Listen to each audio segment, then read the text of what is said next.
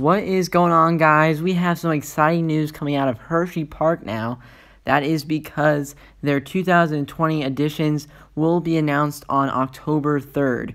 We have known about these editions for quite some time, not the exact details. However, we have a general idea of what is going to happen.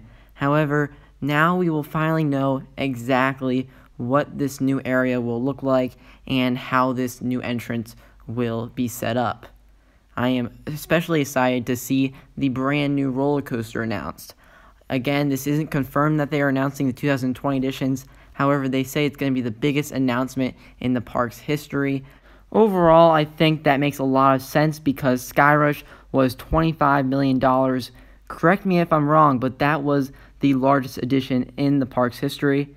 If you combined a B&M Hyper Coaster, which is around $20 million, and then throw in a brand new front entrance plus an expanded area of the park, you're probably looking at $30 million or more there. However, I cannot confirm this will all happen. I am just basing it off of the plans that have been submitted to Derry Township.